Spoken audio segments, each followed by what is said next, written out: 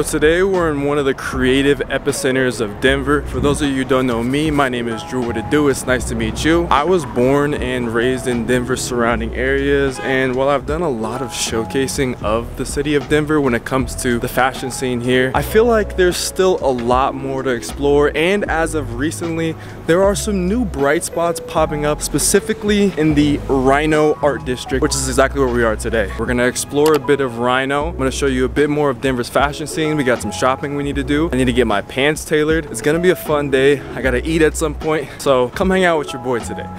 First things first, let's go get these pants tailored.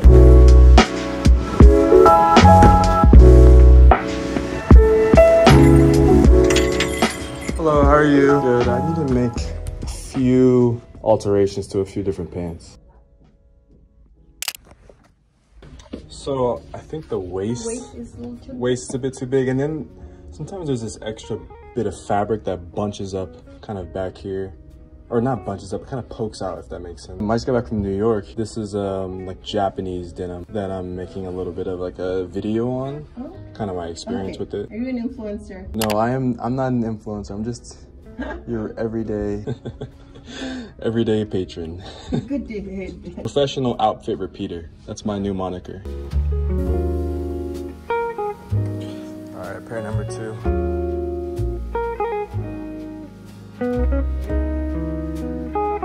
One of the things that I love about Denver is, for the most part, people are really kind.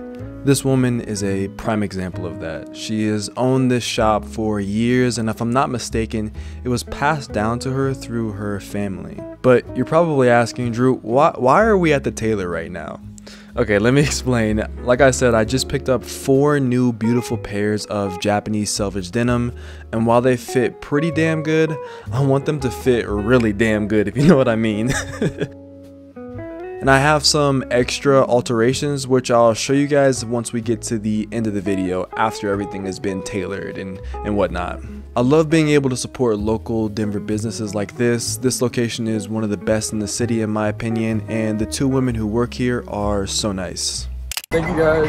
That was that. That woman is so nice in there. That is such a nice woman.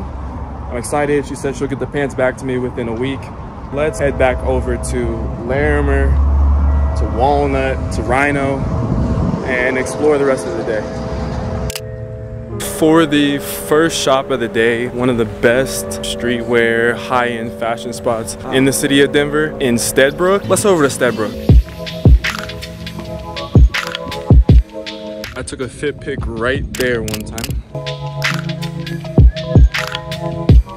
So Steadbrook is right across the street. Let's head in. Yo, what's happening, bro? Hey, how you doing? Hello. How you been? It's good. It's good to see you. How are you, brother? How are things today? Things are great. Yeah, things are good. Good. How are you? It's a beautiful day today, man. It is. Oh my God. It's so nice out here. So your boy made it to Steadbrook, chopping up with the dudes a little bit. It's always fun to reconnect. Those are for real the homies. We got a little bit of shopping that we need to do. It's just us in the store right now, which is a beautiful sight. I came very early for that reason. Let's do a bit of exploring.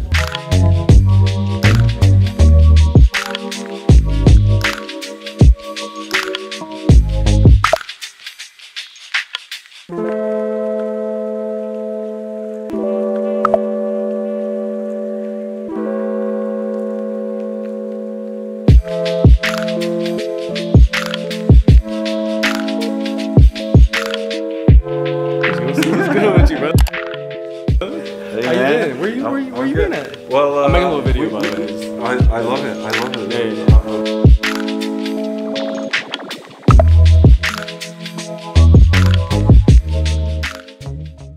Exactly. I gotta be the responsible one. I gotta be the... When I set out to make this video, my plan was to be at Steadbrook for 45 minutes to an hour. I was probably there for close to 2.5 hours. Zaki is an awesome host. He showed me this new brand called Parks and Mini that I wasn't ultra familiar with, but I decided to give these shorts a go because they looked really interesting.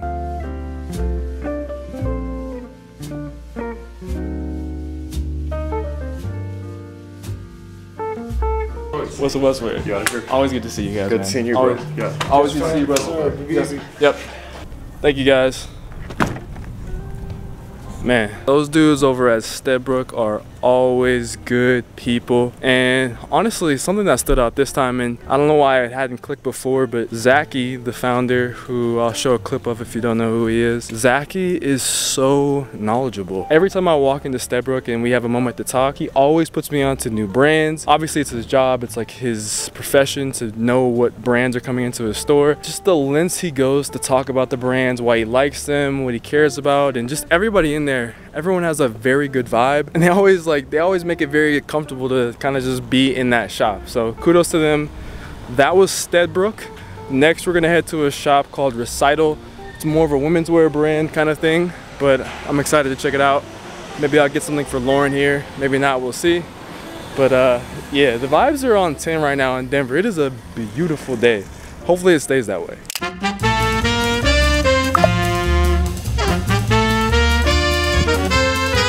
Before I forget, let's do a little bit of an outfit breakdown and show y'all what I have on today. Put this camera down. On feet, we have the Bodega Hoka Tour Ultra Lows. I just picked these up recently and they fit immaculately. The comfort on them is super, super nice. The pants that I'm wearing are the Collegium Pillar pants, which are a nylon pant in black. They feel awesome as well, especially for this weather. It's like sunny outside, but like a little bit breezy, but like not too hot, not too cold. It's perfect. The fleece that I'm wearing is a Simply Complicated. I'm not sure the actual name on this fleece, but I know it's from a brand, Simply Complicated. It's a Japanese brand. And then the tote bag that I'm wearing is from Story MFG. If you know, you know I'm a Story MFG crossbody tote bag fiend. Hat is by Bailey Goldberg, and that completes the outfit. I love this outfit. It is exactly 50 degrees. I don't know if you'll be able to see it.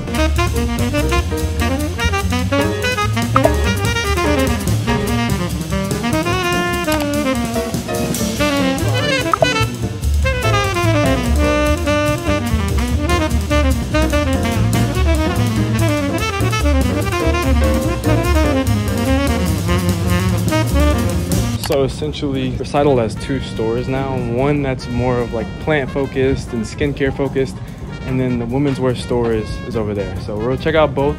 I'm getting kind of hungry, but I probably can't even see me. I'm getting kind of hungry, so probably gonna get some food here pretty quick, but then I'll be back out in these streets, so don't worry.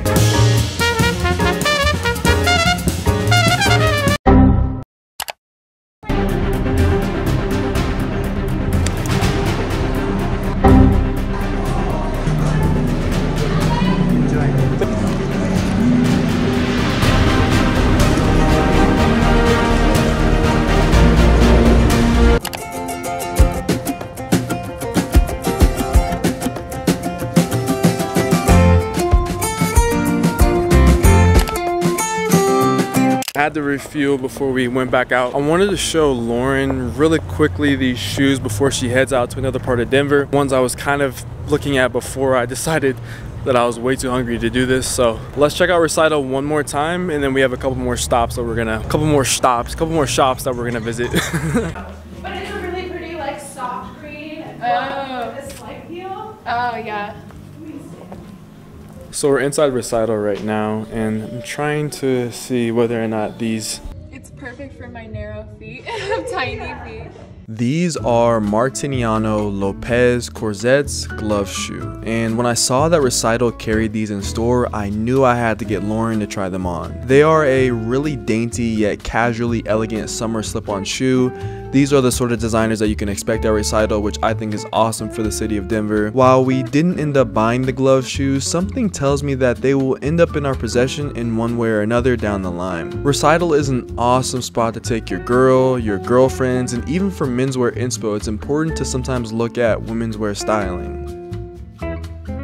Let's head over to our next stop. I was this close to actually picking up those glove slip-on loafers by Martiniano, but I think Lauren was a bit hesitant on it, and rightfully so. Obviously you want something that you're gonna get to be the right size and feel good, so, but I was not planning on getting anything either, so it's kind of cool to be able to walk into a place like Recital and there's options and brands and footwear. Those were so beautiful, so beautiful. We're gonna go to Arc'teryx next. Shout out to Bailey Goldberg for the beanie. Should be fun.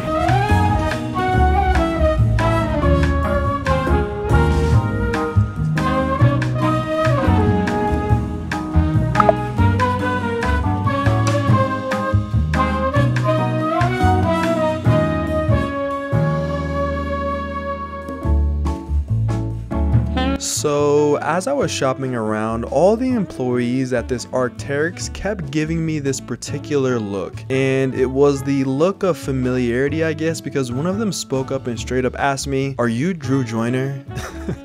To which I replied, yes. They liked my beanie and recognized it was made by Bailey Goldberg, which was really cool to see as well. And it was awesome to get a bit of hometown recognition in the city of Denver. This location is brand new and was so polished and shiny.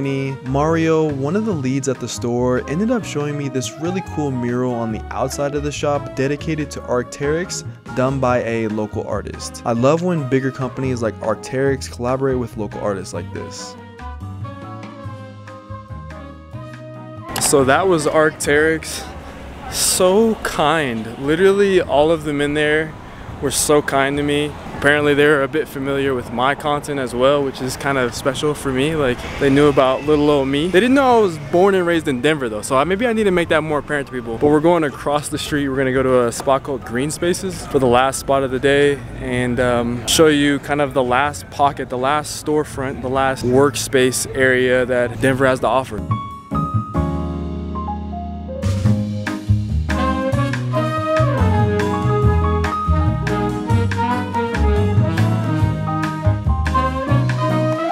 By the time I arrived at Greenspaces, majority of the vendors had left, but this space was the motivating force for me to create this video. The leader behind Greenspaces is none other than Javon Taylor, one of the dopest people in the city of Denver. I had him on my podcast actually. Greenspaces is a collective work and vendor space that will host events and host shops that otherwise couldn't afford renting an actual storefront location in this part of town. Of those who were here, I did end up doing a bit of chit-chatting with. From Dalton and his streetwear brand Law to this cologne and essential oils brand Amelia and Theo. I then ran into one of the homies, Divine. She has been a huge support to my journey, tallying all the way back to 2020, and to see her playing such a huge role in Greenspaces is amazing. If you're in Denver, give this spot a look. They have amazing small business owners trying to make ends meet. I ended up staying for a while, talking and hanging out with some of the folks who are creatives in the city.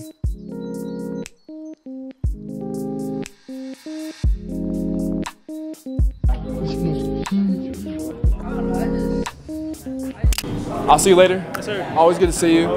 Always. Dalton. Nice talking with you. Good to talk to you. Tell Divine I said goodbye, hello. Wherever she is. Yeah, I think I just saw her walk over there. So that was Greenspaces. I spent so much time there. I was not expecting to spend that much time there at all. But it's good. It's good because, I don't know, the vibes are just right there. Good people, like, man, it just goes to show that, like I said, Denver has so many bright spots when it comes to just creative energy in the city, and Greenspaces is one of those things that's the newest addition to the Denver area that, like, it's a good spot for sure. So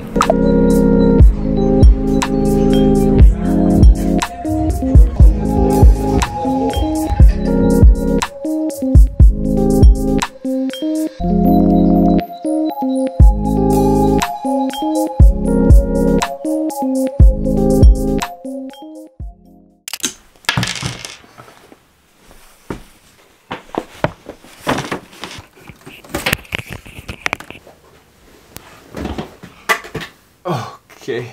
All right, we're back a week later. We have all of the denim from the previous week that we sent to the tailor. It's now done. I want to show you guys the things that I added to the denim and what I changed. Got a couple of other things that I want to show you guys from the pickups of our Exploring Denver's fashion scene. Should be a lot of fun. Let's start with the denim. It's about to get serious here. Let me clip this mic onto my chest here. Can you still hear me? Can you still hear me? Hopefully you can. I believe you can. We're good. Here, I am so excited. I know that this turned out exactly the way I wanted it to, and the denim that I decided to get tailored was all of the essentially Japanese selvage denim that I picked up, some of the pairs that I've had before. Let's pull them out. These are the Naked and Famouses. Sorry, the lighting is changing. It's like a cloudy day. My golden pair, these are the Yohji Yamamotos right here. Sugarcane, Hawaii, and then Sugarcane, Okinawa. So there were two main adjustments that I made to each pair of denim except for the Yojis, which I've already made that adjustment before. The first adjustment was for most of the pairs, what I decided to do is I decided to cinch in the waist a little bit. Maybe I had lost more weight than I had thought. I actually am down a good amount of weight, so I wanted those to fit just a bit better around my waist. And from the Okinawas to the Hawaiis and the Naked and Famouses, I brought the waist in on all of them. I know a lot of people might say, well, Drew, like, you don't want to do that with your selvage denim or Japanese denim, like it's going to shrink when you put it in the wash. If I'm not mistaken, either these already have been pre-washed or pre-shrunk, or the way I'm going to combat that is the way I wash them, which I'll get into in another video. But I brought the waist in on all of these, and I think they fit even that much better. And it's something that I feel like if you haven't taken your pants to the tailor and their waist or their inseam is too long or it's too big, please do that, because I think for a lot of people, they're afraid to take their jeans to the tailor. In reality, what you get for actually tailoring your jeans is a better fitting pair of pants, something that you look forward to wearing as opposed to dreading wearing because it doesn't fit you properly. The second adjustment that I made to each pair of pants is that all of them have 5 belt loops. And while most jeans have 5 belt loops, most pants have 5 belt loops. For me, I thought it would be important, or not important, but for me, I find that when I wear my jeans, there's a section of the waistline that sinks down ever so slightly when I'm wearing them. And it's because, in my opinion, I think it's because the fact that there isn't a belt loop there to help hold that fabric up to make it stay cinched onto your body, if that makes sense. So for all of these, we added 2 additional belt loops to each pair of jeans, and I think this is gonna be an amazing addition for each jean. It's just gonna hold it up that much better. Like, if I were to ever make denim or anything like that, I would make sure that there are ample opportunities to hold your pants up, because I don't know, it's just annoying when you're wearing a pair of pants and like you check your backside and you see the fact that, okay, it's sliding down only on a section of the pants where there isn't a belt loop. So that's what we tried to solve here. Did that to every single one of the pair of jeans, added that belt loop. They did a fantastic job of trying to match that indigo. They did a fantastic job of matching the color of the actual fabric to the color that they created the belt loops on. 10 out of 10 job, and I am so excited to be wearing every single one of these pairs. Like, this is a weight at this point. This is so freaking heavy, and I'm so excited. Let's get a word in for today's sponsor, Squarespace. Are you interested in making your very own website for a brand or creative project? Squarespace offers a comprehensive amount of features to make the website that you've always dreamed of. If you want to sell your products direct to consumer, or if you just want to display your body of work, Squarespace makes it easy to do that and more. Currently, I'm using my Squarespace website as a hub for all of my content and all of my social media platforms. And if you need a design to help nudge you into creating your first website, this is your sign. Visit squarespace.com/DrewJoyner for 10% off your first purchase of a website or domain. All right, next we have a couple of just kind of ancillary things that came in the meantime. Like, these are things that came in between me filming the first part of the video and me filming the second part of the video. This is actually a new camera lens. I've been debating for a long time. I've been going back and forth debating whether or not, okay, do I want to buy a new camera, or should I just use the camera that I have and upgrade the lens? Which, if you don't know, lenses for cameras, they cost a lot of money. And no matter what like you're doing, it's gonna be an investment. If you buy a new camera, it's gonna be a new investment. If you buy a new lens, it's gonna be a new investment. And I thought to myself, well, I feel like I love the camera I'm using now, the Canon M50. Let's try to upgrade the lens for more of like the vlogging style of what I'm doing, what I've been doing recently. And I picked up the Canon 11-22 millimeter lens. And this is it right here, 11-22 EF. These lenses are a bit cheaper than like the full frame lenses because the camera is a crop sensor. Should I give you guys a little lens test to show you the difference between the lens I currently have on and what you're seeing in terms of like range of view? Like, this is this current scope, and I'll give you guys a little bit of a view of what it looks like with the new lens on. All right, we're all the way zoomed in right now. Let's see how wide this lens can get. Okay, yeah, that's way wider. Okay, yeah. So you see how much more you can see or view within the picture? than the video. That's kind of crazy. You can see much more of the shelf over there. You can see this wall a bit more, and the door, like closet. You can just see more stuff. Like I just look further away from the camera, even though I'm in the exact same spot. So this is gonna be fun to be filming with. I don't know if I want it all the way out when I'm shooting like talking head videos. I think I still want it like right there. But this is a new kind of fun elevation for the content. I know I'm still using this microphone and the microphone I have on, but video improvements are great, especially when like I've been using the lens I've been using for so many videos. I've filmed so many videos with this lens, and now I'm gonna start using this 11-22. This one's a 15-45, so it gets closer. This one gets closer, but for vlogging and whatnot, I can't wait to try out that 11-22. Probably the most exciting pickup from Arc'teryx is the Alpha SV jacket that I picked up, which this thing is absolutely beautiful, man. Like with all the hype that Arc'teryx gets, I think it's justified with just the level of product that they put out. And obviously this isn't just designed for the fashion person or the fashion MF. This is designed for having a shell jacket when it's raining, when you're hiking, or when you're doing outdoor activities. This thing is absolutely beautiful. So I have the Alpha Beta, or no, I have the Beta LT jacket, which is a shell jacket, and this is the Alpha SV, if I'm not mistaken. I'll double check that and put it on the screen. But you got the front pockets, the hood cinches in, waist cinches in, construction is beautiful, Gore-Tex, you know, no water is coming through at all. And I love this color. Like this color is such a fun, great color for the spring. I feel like I'm gonna be wearing it like on rainy spring days, and it's light enough to wear on those days. That's why I picked it up. It's gonna be a great spring. Shout out to the Arc'teryx fam in Colorado, man. Arc'teryx products, I've been using them so much. If you watched my New York vlog, I might be moving to New York. I was literally in Arc'teryx the entire time because it was cold and it was rainy. And I wasn't wet and I was warm. You feel me? Like, you feel me? The last thing I wanted to show you guys is actually a pickup that doesn't really have anything to do with Denver's fashion scene, but I feel like you guys would be curious to see this. We got a chance to get an early look at Owen Hyatt's Somar. We got a chance to look at their Grunt boot. So this is the Grunt boot. Let me use the wide angle lens to get the entire thing in the shot. Okay, almost. But this is the Grunt boot by Somar. This is their newest boot that they are coming out with. Essentially, I think by the time this video goes live, it'll be out already. It might be sold out. But I had a chance to talk with Owen about what inspired this particular boot, and it's inspired by a combat boot that he picked up a while back. He wanted to rework that combat boot and make it the perfect combat boot. Hence, the Grunt boot is what he came up with. So this is like an ultra chunky combat boot. Like this thing is thicker than a Snicker. I love the fact that it has like this exposed detailing on the front of the boots. That's kind of fun.